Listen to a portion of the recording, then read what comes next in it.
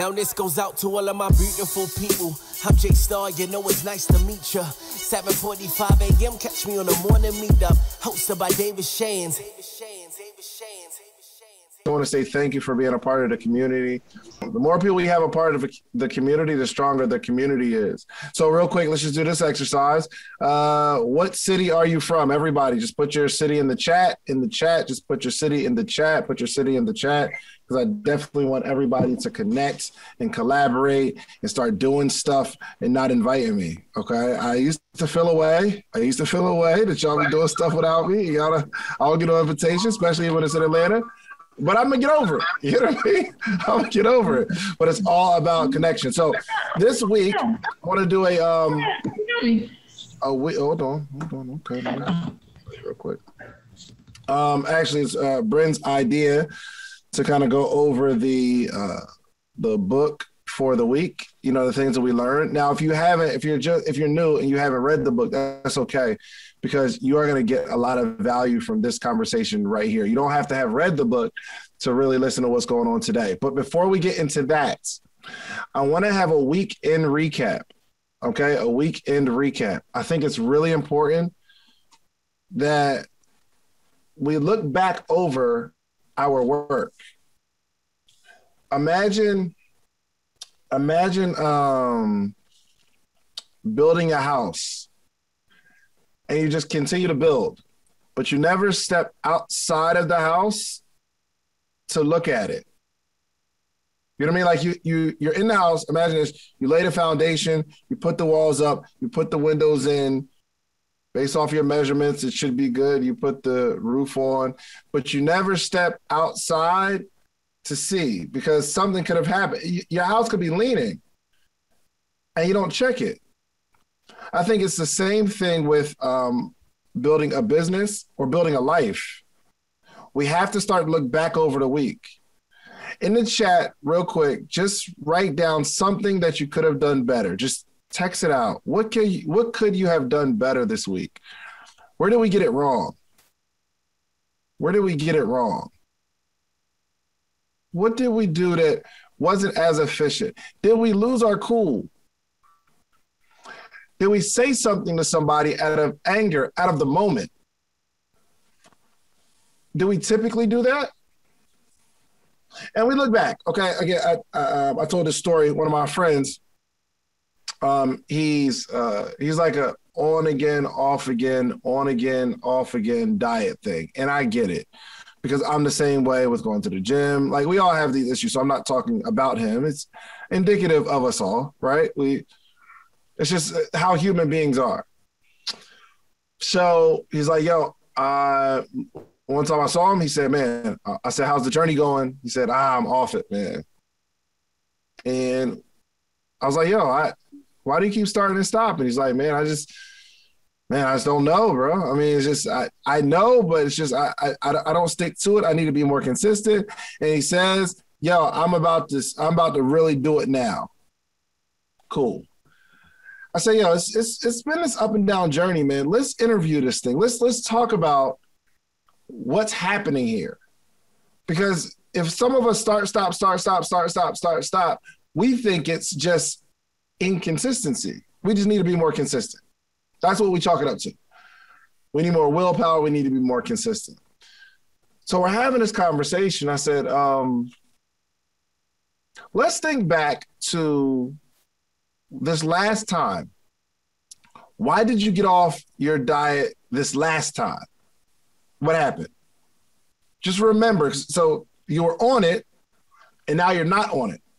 I'm not asking you to go back through all your patterns, but this last time, what happened? He said, well, I had a cheat day one day, because I can have cheat days. He said, I had a cheat day, but the cheat day was going into the weekend. And I think the cheat day was like Thursday or Friday, like a friend's birthday or something happened. I had a cheat day that day. But the next day was another event. So because I had the cheat day, I got off it the next day. And this is by like Friday or Saturday. So what happened was I told myself, what do y'all think he told himself? I'll start Monday. I'll start Monday. I'll just get back on it Monday. A cheat day turned into a cheat weekend. That cheat weekend turned to being all the way off the horse, because it's okay to cheat today, which means it's okay to cheat tomorrow. And then we just start over Monday. Or some of us this early in the year are waiting until next year to start. Believe it or not, you talk to some people who have goals, they say, yo, next year I'm really going to hit it. Or September, I'm going to get started. But we had to identify where we had to look back over the work.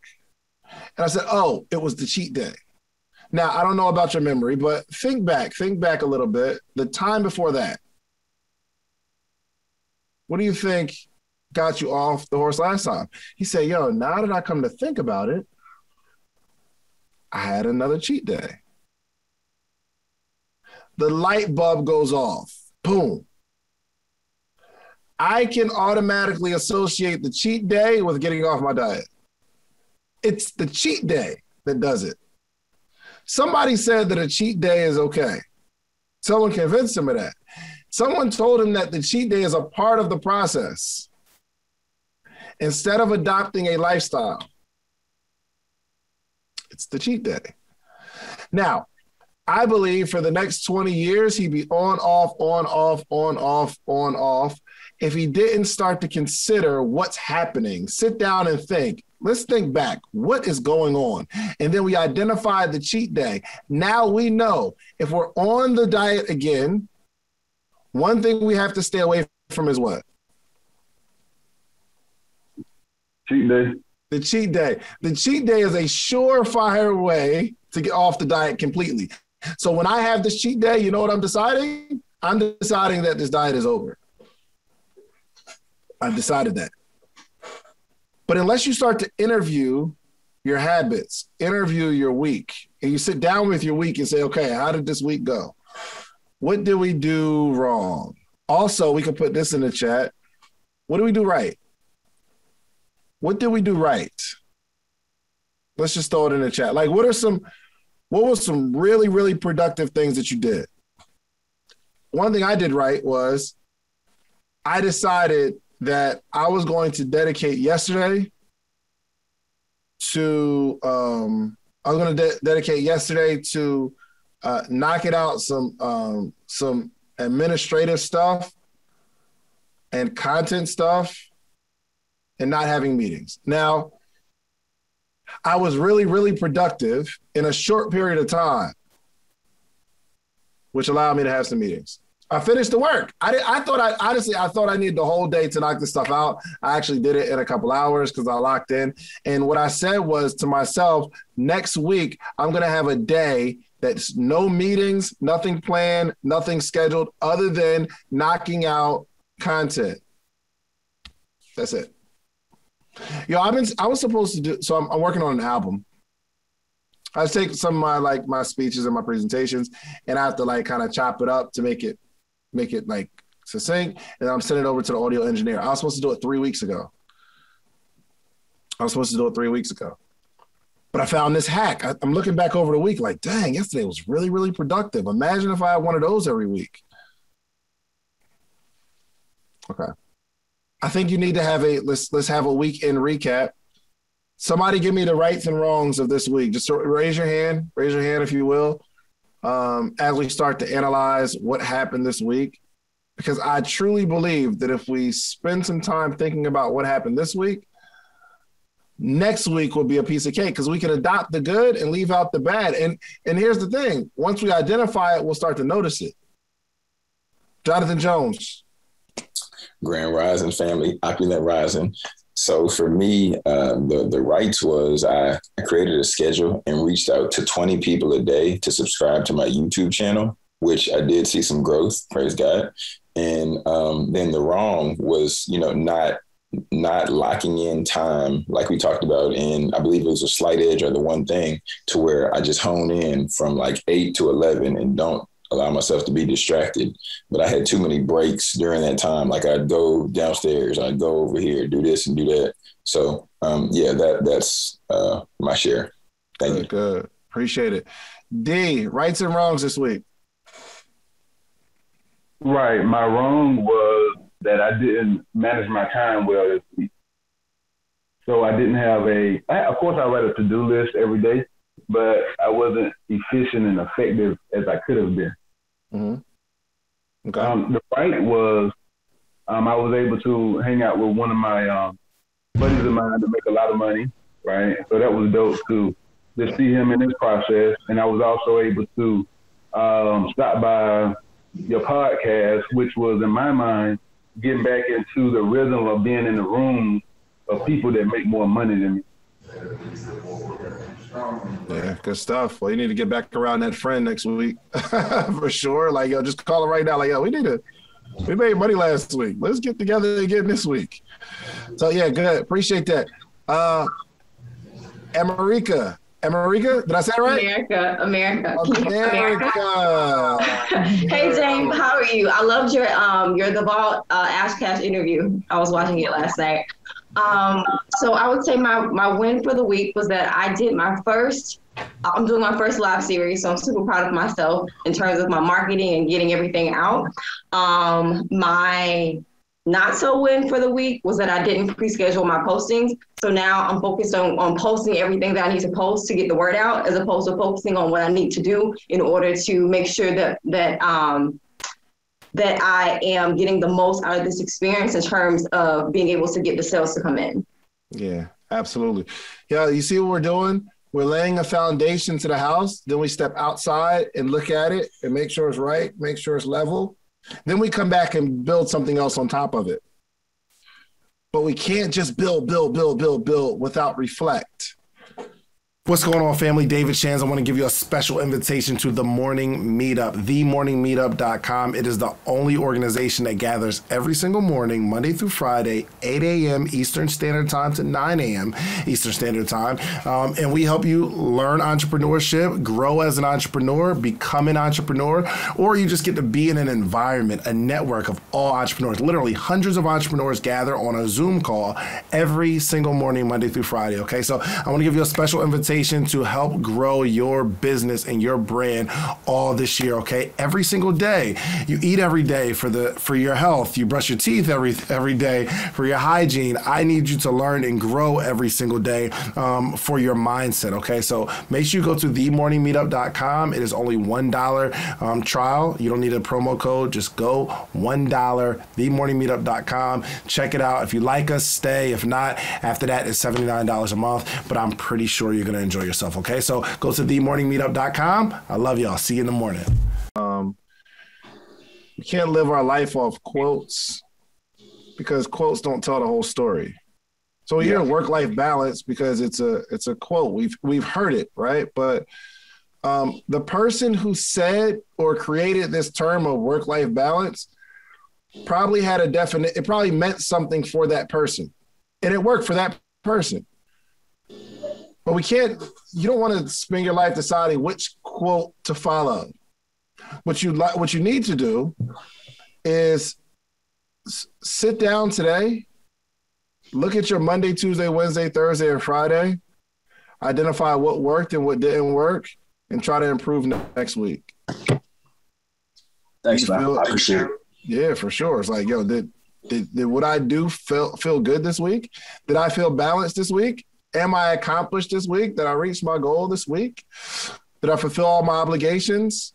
No. Well, let's try I feel like you got to do it next week. And here's the thing. I feel like sometimes to be super successful, we'll realize through this process, wow. I'm sorry? No, I feel like to be super successful, you just got to do like 16-hour days. Well, and that's not really a work-life balance, you know what I'm saying? But I'm trying to figure out, David. I don't want you to go off what you've heard, because this is what I'm just hearing a lot of stuff you've heard. I heard work-life balance. I heard, I feel like to be successful, I have to go all in, because we heard that somewhere. Yeah. What I'm asking you to do, David, is to dig inside of you. Do you know success is setting a goal and reaching it? Now, if you say my goal today is to make, and my goal this week is to make 10 sales of a product. Let's scale it back. My goal this week is to create my product. Let's say. Now, it might not take 16-hour days to create that product. You might be successful in your week by creating your product, getting it ready for next week, and it might take 2 days. And you feel really accomplished. Congratulations, you're successful, because success is setting a goal and reaching it. That's success, period. So this idea of success is put into our head through Instagram and social media. But if this week you decide that I'm going to have my product ready to sell by next week, you're successful. Next week, you might say, yo, I need to have 10 sales. And if you look over the week and you made 15 sales, you say, wow, I set my goal too low. Or if you set your goal for 10 sales and you made 5, you might look back over the week and say, wow, I think I could have did it, but I didn't work hard enough. You know what? Next week, let me try to work hard enough. Let me remove the distractions that I had this week that prevented me from getting to the 10 sales. So what I like you to do is I need you to first decide what success is for you and go at it. My man, appreciate it. You're very welcome. This is for everybody. We gotta look inside us. I'm not asking you all to review the week, period. So there are blog sites, they review the week of the world. And based on the world, did we have a good week? Did we have a bad week? There's that calendar that's going on with the people's heads on there of the weird stuff that happens throughout the month. I don't know if y'all saw that. But that's what we're basing how good this year is off of. I'm asking you all to review your own week, your own life. I was super happy. Listen, in the last couple of years of working at the Cheesecake Factory and I got this little business going, I was super happy, super satisfied, happiest times of my life. There have also been weeks and months where I'm super up financially, but I'm not as happy as I was at the Cheesecake Factory. I'm not as successful as I was at the Cheesecake Factory. My idea of success was, yo, do I have more money than bills? Do I have extra money? Yo, you wouldn't believe how happy I was to save my first $1,000. I walked around with an S on my chest, knowing that I could buy some stuff, but I decided not to. And it's not that I'm not getting it because I don't have the money. I'm not getting it because I'm on a journey. I can look over the week, how much unnecessary stuff did I buy? Not much. Success. I'm happy. Well, what a shame would it be to accumulate all of the riches of the world and then not be able to enjoy eternal life. Or you become super successful, you reach your goal, and your body gets hit with cancer. And you got to spend all the money that you made on your health. You can't even enjoy it. How sad. How sad. Can you imagine? Can you imagine, like, really, you got this business rocking and something tragic happens and you didn't enjoy your life through the process? Ariel, what'd you do right? What did you do wrong this week?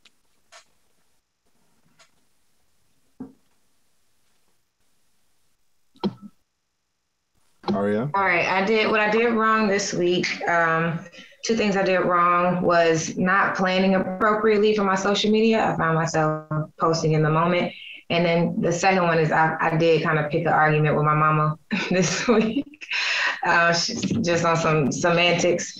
And what I did right this week was I feel like I prepped really well for my clients because the sessions went well.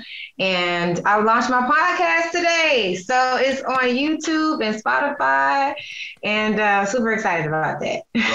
What's the name of it? What's the name? It's called the Work and Play Podcast. Work, the work. So I actually have to type it in right now because I have no ratings. The Work _in Play Podcast. Congrats. That's major. Let's go, Ariel. Let's go. Thank you. There it is. All right. When so you launched it today. What day are you gonna launch it consistent day every week? Fridays. Every Friday. And I'll do every other week an interview, every other week solo. Okay. I like it. Every Friday. Yes, sir. When are you gonna take your first break? Oh, that's a good question. I actually hadn't thought about that. My homegirl said I should do seasons. And I was like, well, I thought it was just, for me, I want to do 52 videos. So 52 weeks. So in a year. When are you going to take your cheat week? Like where you just don't do anything? Give me 52 weeks and then I'll take a break. Okay. Well, I want to advise you that I haven't taken a break. Okay. Here's what I know. And this is podcasting, this is content or whatever. The day you decide to not deliver is the day you lose a valuable listener. It just is what it is. They're gonna go somewhere. Yo, this was crazy. So I was talking to somebody about this whole podcasting thing, and I was like, well, I don't know if I want to produce too many videos. I don't know if I want to produce too much per week. And I don't want to drop a video on YouTube every day. So right now we're at two per week, Monday and Thursday, and then we'll drop clips from other stuff throughout the week. And somebody said something really profound to me. They said, well, I mean, you could drop a video every week if you wanted to. I'm like, that would be overkill. That would be too much. And they said, well, the listener is on YouTube anyway. The day that you don't release a podcast, they're going to listen to a podcast, just not yours. I said, oh, so my listeners don't only listen to podcasts when I drop mine. Oh, I didn't think of it like that. So Ariel, here's what I'm asking you to decide. No breaks. I'm asking you to make this a lifelong commitment. Absolutely. This is a commitment. Yo, listen, some people sign up for jobs knowing they're going to work every single Monday through Friday for the next 30 years. They know I'm committed. Or you become a parent. I'm ready to be a parent and be with my daughter every single day for the next 18 years. I'm committed. But when we look at our business and, wow, I'm going to be stuck in this thing for the rest of my life, yes. Yes, this is a lifelong work. I'm ready. Are you ready? Yes, sir. I'm ready. So when's your first break? What week are you going to take off? I'm not taking a break. Yo, trust me, I've talked to a lot of podcasters, and when they get into, not saying something's wrong with seasons, but when they get into seasons, what normally kills them, what do you think normally kills, and I'm not even going to ask you to answer, Ariel, I want somebody else to answer. Okay. What do you think kills somebody that gets into seasons? Meaning we're going to do this for this period of time, and then we're going to stop, then we'll kick it back up the next season.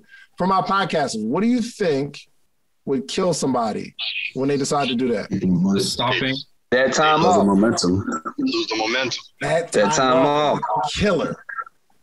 That time off is a killer. Yo, if you ever been in your flow, in your zone, you got the momentum, you got your routine, you're getting better, and then you just stop. Come join the most amazing live mentorship and accountability group for entrepreneurs every morning. The Morning Meetup. Do you have a business idea you need to get off the ground? Do you currently work a 9-to-5 and are looking for supplemental income? Come and network with like-minded individuals and take your business to the next level. Every morning from 8 to 9 a.m. Eastern Standard Time with David Shands and friends. Try the Morning Meetup today for just $1. Head over to themorningmeetup.com. That's themorningmeetup.com.